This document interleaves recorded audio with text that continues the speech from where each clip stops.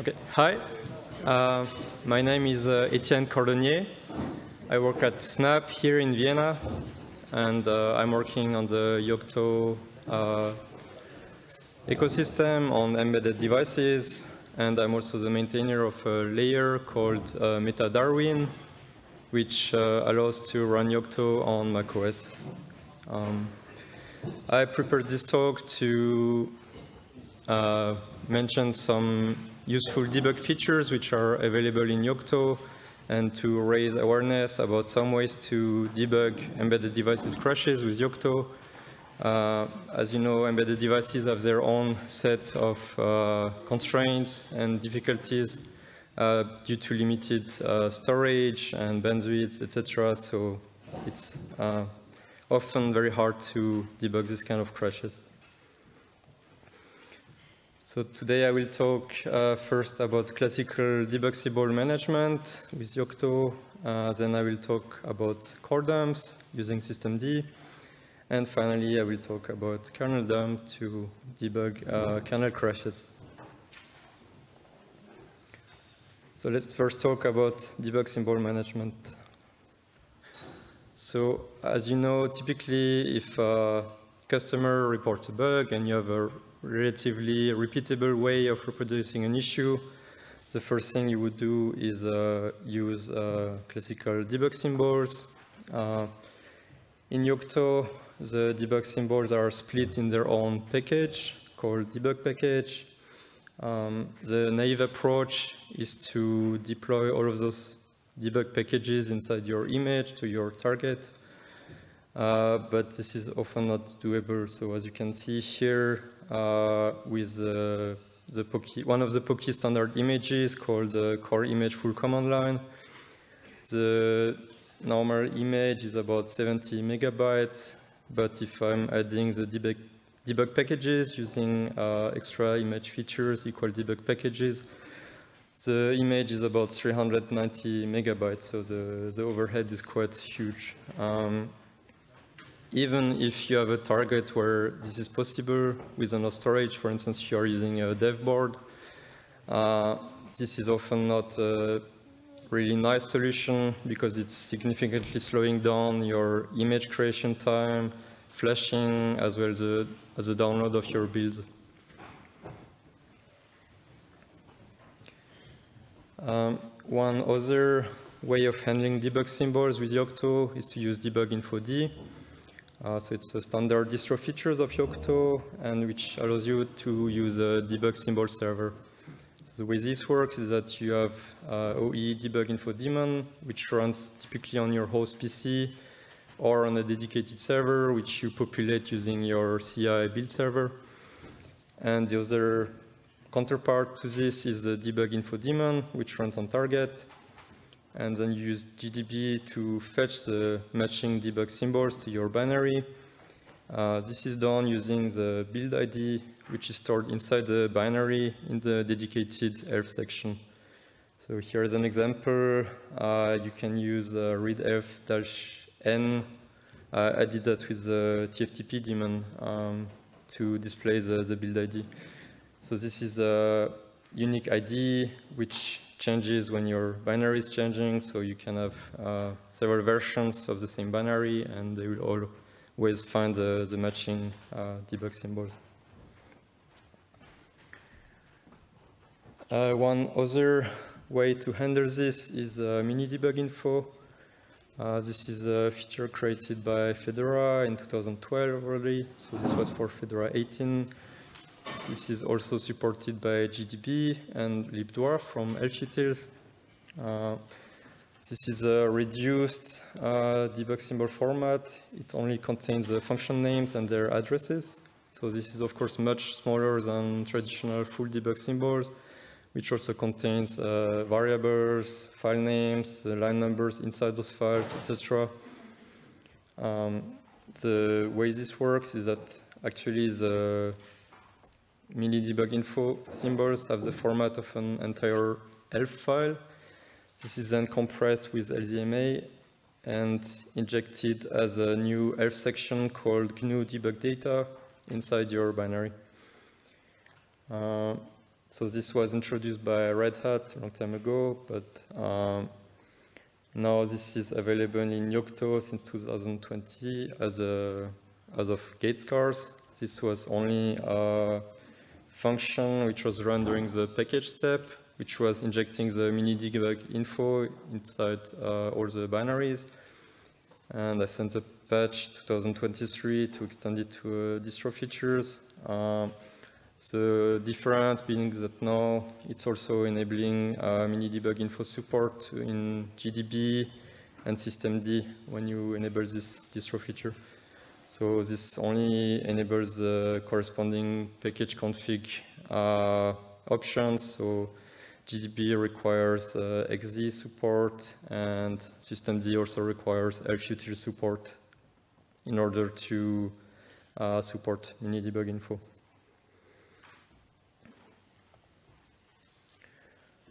So here with the same example, if you have no symbol with core image full command line, the image is about 70 megabytes. With minidebuginfo, this is about 73 megabytes. So this is only a 4% overhead, which makes it in many use cases possible to always deploy this to your target. And yeah, like I said before, a full debug symbol was about 319 megabytes. So 400% overhead versus 355% overhead.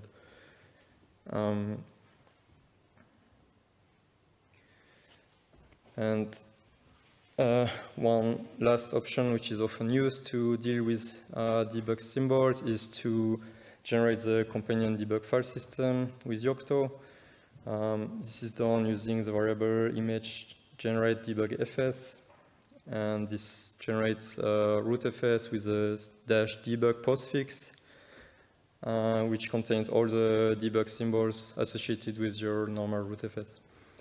You can also include this with the Yocto SDK, the typical use case being when you are yourself doing full Yocto builds, but when you have some other teams, for instance, or customers which are only working with a higher level of the software or on a single component, then you would distribute the Yocto SDK, including the full debug file system.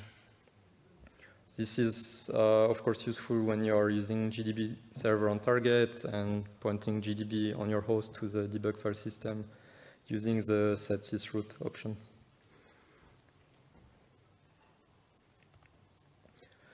So now let's talk about core dumps. So core dumps are useful in a use case where you have a crash which is not easy to reproduce. You don't have a clear way to reproduce this. And so typically you would get a core dump from a tester or a customer, and then you have to investigate.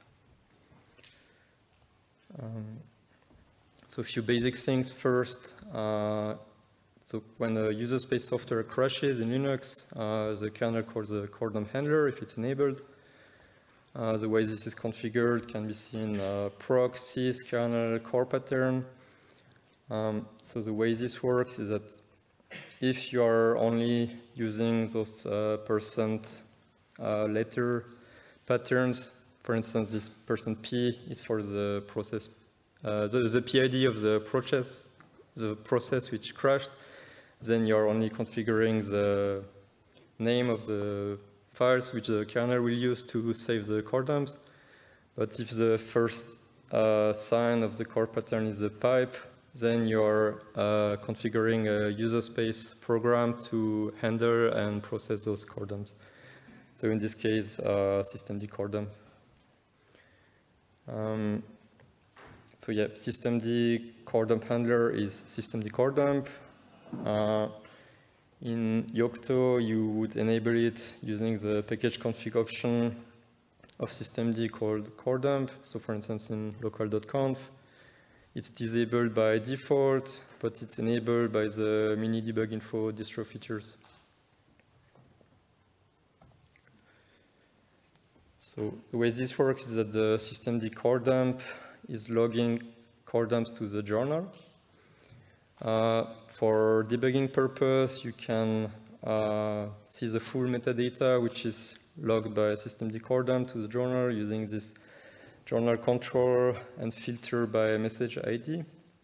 So for instance, you could see the name of the core.dump file, etc., and a lot more metadata than what is just logged in the journal.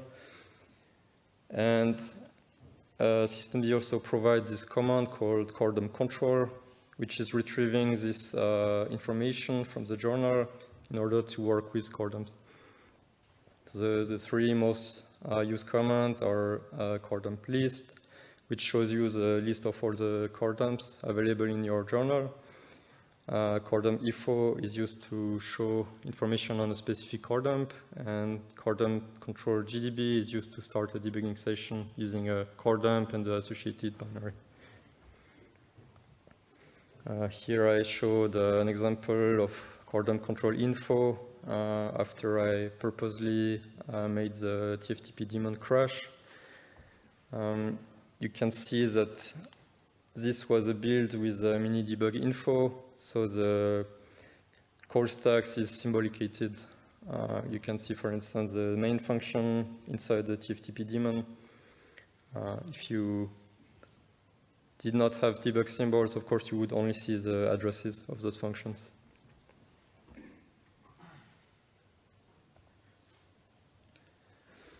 The systemd core.dump is invoked twice. So the first time it's invoked by the kernel as a kernel core handler, and it's running as root. It does not really process the core.dump at this point. It's rather only writing the data to a dedicated socket. And this socket is then activating the systemd core.dump service, which is then running without root privilege as a systemd service. So this is done, of course, for security reasons. You can see in the code how this works. So this is the core.dump code inside systemd. There is this function called systemd listen file descriptors, which checks for file descriptors passed by the service manager. And so using this, you know if you are running as a kernel core handler or if you are running started by the systemd core.dump socket. And the processing is different depending on this. You can check the systemd core.dump service file as well as the systemd core.dump socket file for details. Like I mentioned, systemd core.dump tries to log a call stack to the journal, including function names using debug symbols. In order to do so, there is a dedicated fork function inside systemd, which forks. Before that, it's dropping capabilities, it's changing Linux user and mount namespaces, and then calling libdwarf from elfutils to parse symbols. The whole purpose of this is to avoid an attacker crafting a malicious binary and taking over systemd core.dump process, basically. So libdwarf supports full debug symbol as well as minidebuginfo symbols. A few caveats. Since version 250, this fork done in systemd attempts to change user namespace, and this fails silently if your kernel does not support user namespaces. I sent a PR to systemd, and in principle, the maintainer agrees that this is not the intended behavior, since it should support system without user namespaces. However, my PR needs to be reworked before it can be merged. So in Yocto, the default Linux Yocto kernel has this config enabled to support user namespace. However, if you are using a custom kernel, or even in Yocto, if you are using the so-called small kernel, which is used with kernel features equal small, then this option is missing. I added the code below, which uses this flag fork new user namespace at the moment. So this is something to be aware of. Caveat number 2, for security reasons, systemd core dump is using some sandboxing options.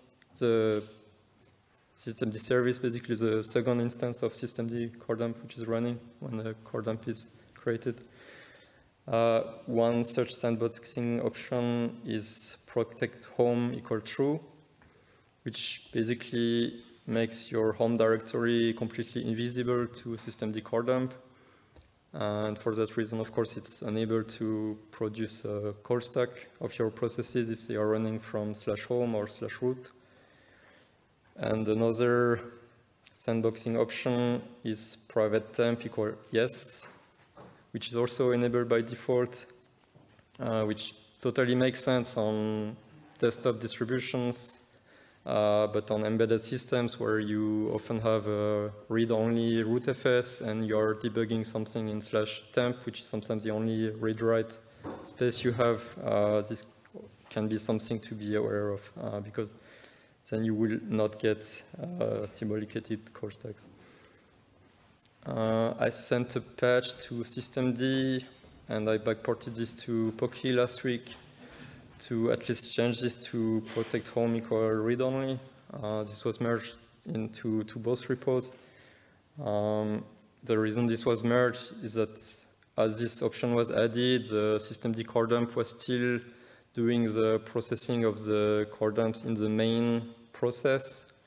So they added this option for security reasons, but later this behavior of forking to a dedicated process with less capabilities was added to address those security concerns. So now it's okay to have this protect home equal read only. So it, at least now with the latest master of Pocky, it at least works in /home, but still not under /root and /temp.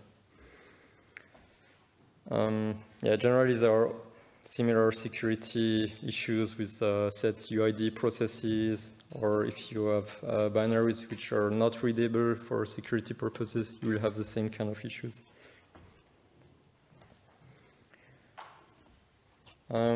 Caveat number 3, when a normal process crashes, the core dump handler is called, etc.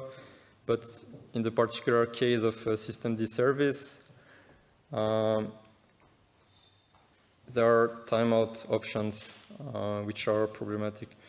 So if your process is running as a systemd service and is consuming a lot of memory, it could easily take 10 seconds to write the full core dump to the file system. The issue being that once your service stop timeout is reached, the systemd system manager is sending ckill to the process, which immediately terminates it without waiting for the core dump creation. And so you will have the same result that your core dump will be truncated and the call stacks will not be printed to the journal as well. So ways to mitigate this, there are several. You can, of course, increase the timeout to stop your service, but this is a trade-off since typically that's not what you want, especially for production, where you want to restart as soon as possible if one of your services is crashing. One thing you can do is to use storage equal none in coredump.conf. So basically, the effect is that the core dump file is not stored and the core dumps are logged to the journal. This is also a trade-off because once you lose the core dump file, you won't be able to debug with full debug symbols in case you need this later. But at least you will have the symbolicated call stacks inside your journal. And the last option is to reduce which memory pages are being dumped. So there are several ways to do this. The most generic way is using the kernel parameter core dump filter. So you can basically, for instance, remove empty pages and these kind of things. And the less generic way of doing this is to use the syscall madvise, where you can specify that a range of memory is madvise don't dump. So typical use case would be if you have a big video, for instance, in your binary, which you know is completely useless inside the core dump, you could explicitly filter this out from your core dumps. So in summary, core dumps are quite powerful to debug hard to reproduce crashes, especially combined with a crash reporter, like for instance glitchtip, which is a fork of Sentry from the time it was still BSD licensed. So using a crash reporter, you can collect and aggregate the data of your core dumps and aggregate them per function name, binary name, etc., trigger alerts. And I think just using core dumps with minidebuginfo and a crash reporter is a quite elegant solution for small projects to have a reasonable pipeline for handling this kind of crashes. Of course, if you have a bigger project, you can deal with full debug symbols and storage of debug symbols for all your builds which are going to testing. And you can as well integrate this with your backend to, for instance, you could have on your testing environments targets without any debug symbols, and you can symbolicate your call stacks on the backend side just using build ID to match binaries with their matching debug symbols. One nice option is also breakpad, which is provided by Meta Open Embedded. So breakpad is creating mini dumps, which basically only contain stack variables and no heap variables. So it's typically a lot smaller than full core dumps. But this may be a nice match for your project if you're limited in storage and bandwidth.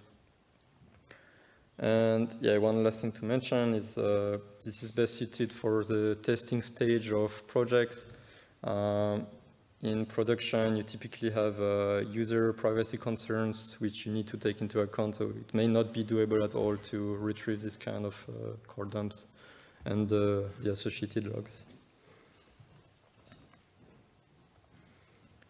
Okay, so now let's talk about kernel dumps using Yocto.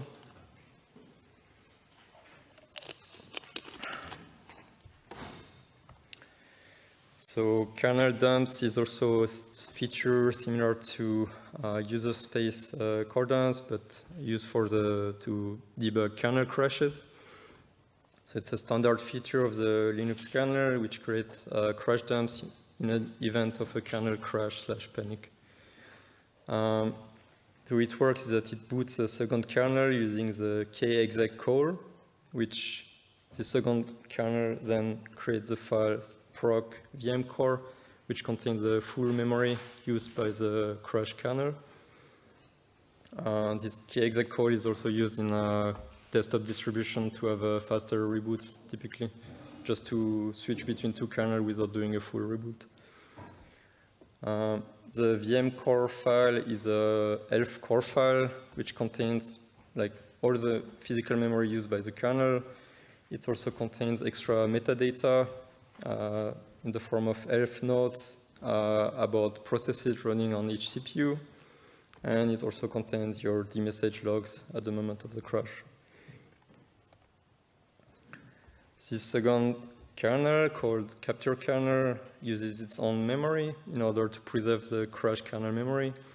And the way this is configured is that you append the kernel command line option called crash kernel with this format. So here in this example, equal 128 megabyte at 256 megabyte. The first value is the space which you allocate for your capture kernel, and the second value is the offset to the beginning of memory where you want to load your capture kernel.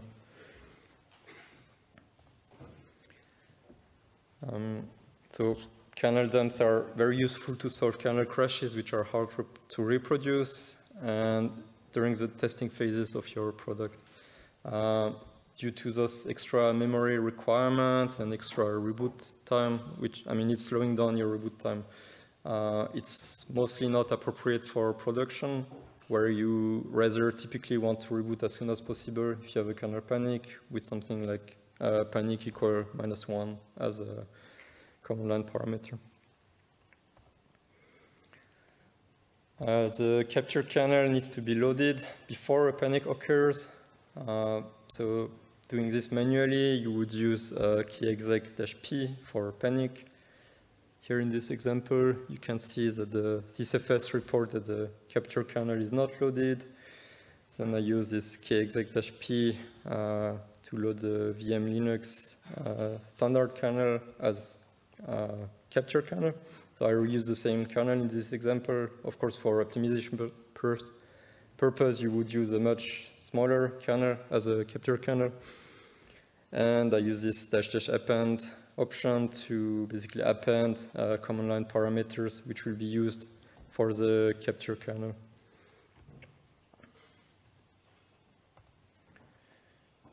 This keyexec call can fail in various ways.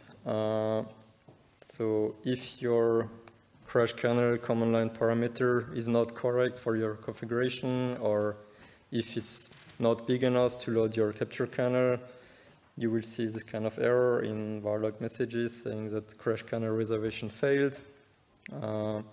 You also need to support this kexec call in your kernel with the kconfig kexec option. So here you see again the error message, in case this is not inside your kernel. And typically, you would not load this manually, but you would rather rely on the kdump service, which is available in Yocto, and which uses this script called user libexec kdump helper. Here you see an excerpt. So this script has two roles. It's preloading the capture kernel when you boot your normal kernel, and it's also active when you are running in your capture kernel. It knows that you're in your capture kernel because it detects the presence of a file proc VM core. And then it's post-processing this VM core file, basically. So the post-processing of the VM core file is done using a make dump file. So the way this works is that the VM core, again, is the full physical memory used by your crash kernel, which is quite big usually. The make dump file on the one side is filtering which pages you want to save. So for instance, you can remove empty pages, you can remove user space data, and this kind of thing. And it's also using this kdump compress format. And then typically you would read this kdump format using crash, which was also created by Red Hat.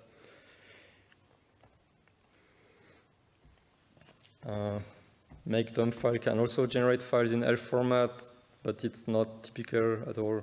The only reason to do this is if for some reason you would like to use GDB only, because the files are a lot bigger in that case. Yeah. You can filter certain kernel modules which you don't want to be in your dumps. Two reasons to do this: reducing the size of your kernel dumps, as well as security concerns.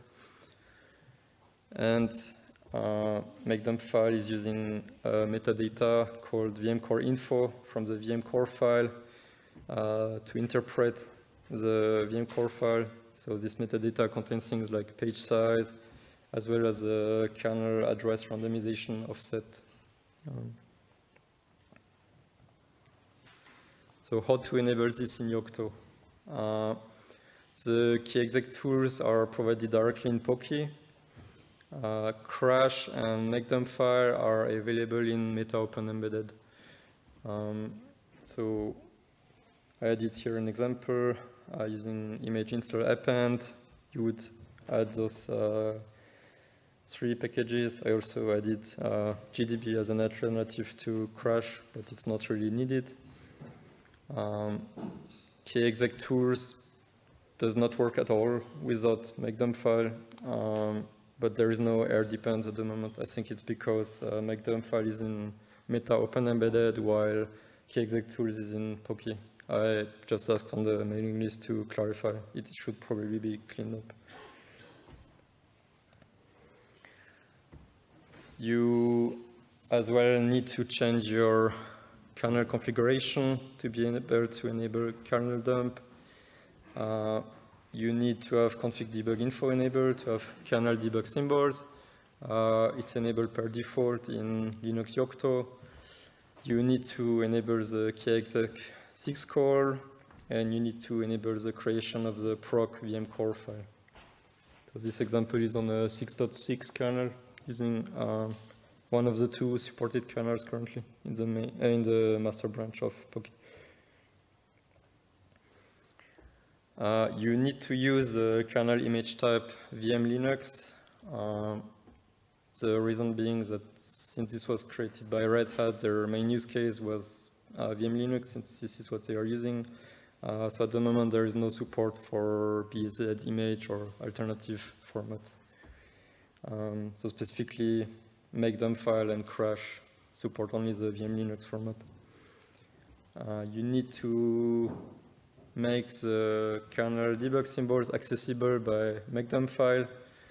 So for instance, in the Linux Yocto recipe, you can use a bb append to add inhibit package strip as well as inhibit package debug split so that the full debug symbols are available in the VM Linux file.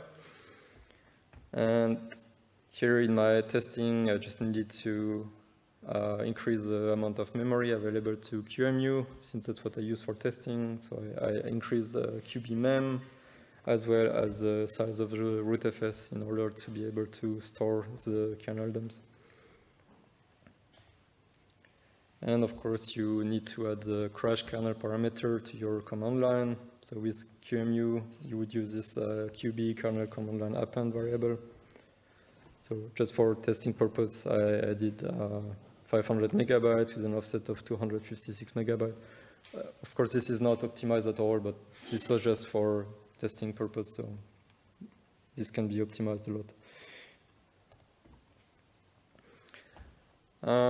At the moment, this is not an official Yocto distro feature, so there is no testing of kernel dumps during the Yocto releases.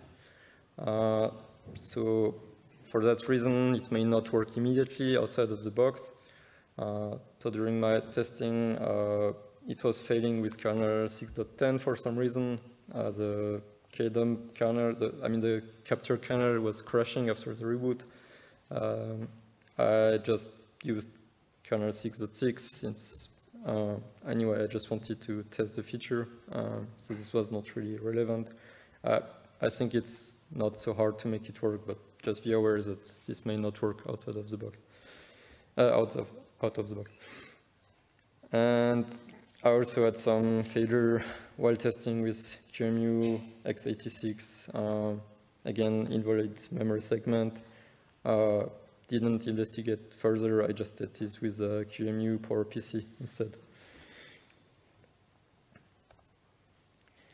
So testing this in QEMU, once you have enabled everything, you would use a proc system request trigger to trigger a kernel panic manually.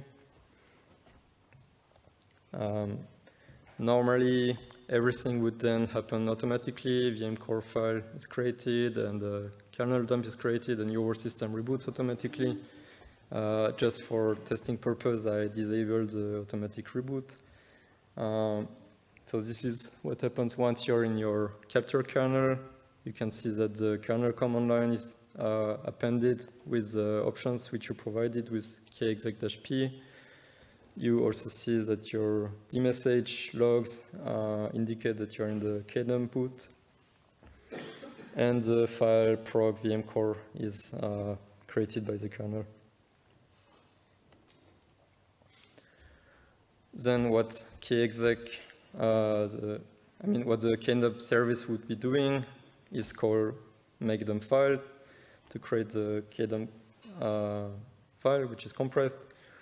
But here I called it manually just to show how this works. So make dump file -d is just debug log option. Sorry, the -big D is just the debug log option. The -d31 is this filtering option indicating which pages you want to remove from the VM core file. And then the -x VM Linux option is used to provide the path of the VM Linux file, including debug symbol, so that mkdump file can use this to create the call stacks of all your running processes. And typically, those dump files are saved to var, crash, and current date.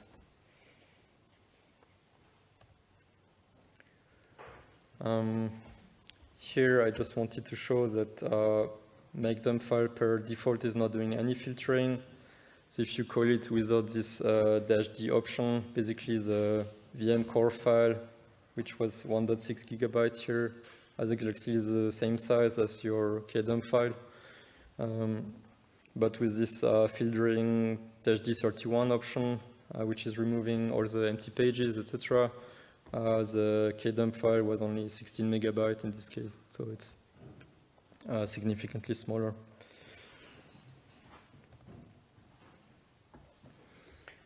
And then once you have those kdump files, you can process them with crash, which is provided by Meta Open Embedded. So here you can see the way it works. You just call crash with the VM Linux file as parameter, as well as your kdump file. And it's quite a powerful tool, so you can get a backtrace, including function names of your current running thread. You can also use commands like ps to see all the running processes, mount to see which file system are mounted, etc., etc. You can even generate ftrace files with plugins, so this is quite a powerful tool.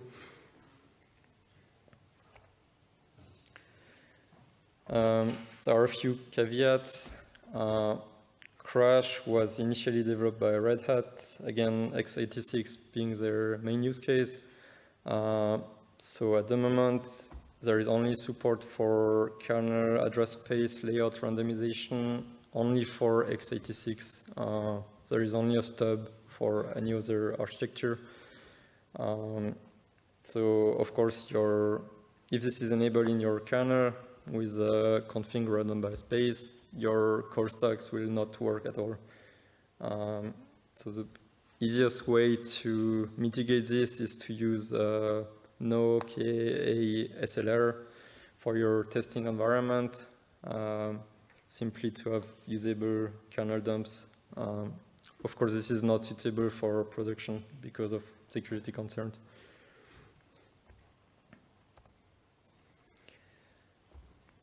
So, in conclusion, kernel dumps, similar to user space core dumps, coupled with a crash reporter, is a really powerful tool to debug crashes early in your project with a nice testing environment. It makes it significantly easier and faster to solve this kind of kernel crashes for Yocto projects. And that's it. So thank you for coming. Do you have any questions?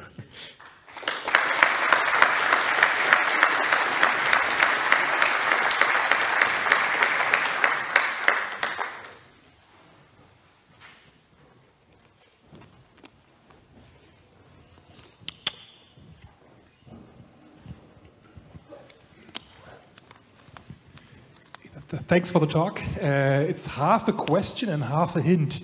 I've been working on an embedded system that did not have much RAM, and we've always had the problem that when systemd core dump was trying to write a core dump, that it actually crashed due to the lack of RAM. So what we could still use in these use cases was a mini core dumper, which is a tool that basically does the same but is a lot smaller and works in these use cases. Question A, have you used that before, or have you had such problems, and is it possible to to pass around these issues if we're using the filters that you've described? So at the moment, I'm using full core dumps for the project I'm working on. I mean, like I mentioned, there is this mini dump format, which is provided in Meta Open Embedded. Maybe this matches better your use case. In a sense, I didn't knew back then. We just found out these others, and yeah. Mm.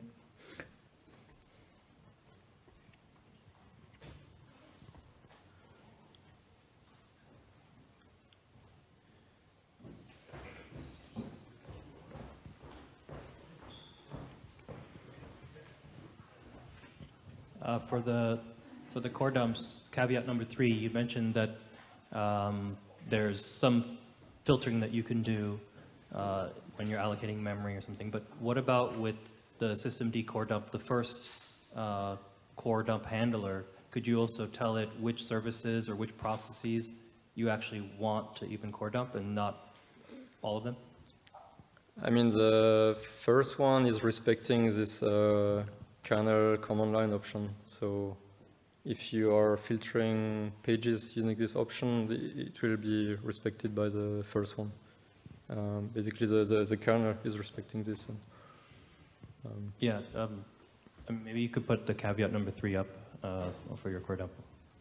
Yeah, sorry.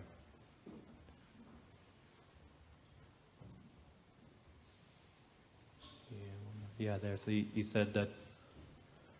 Yeah. So what I'm wondering is other possible fixes other than the ones you've listed. Is there a way to instruct the systemd core dump to not dump processes or services that are not in your filter list?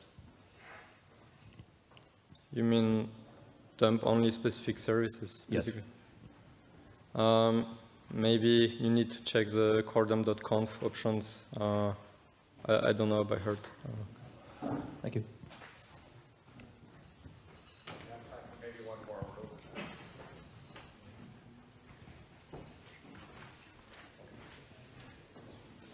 Okay, thank you.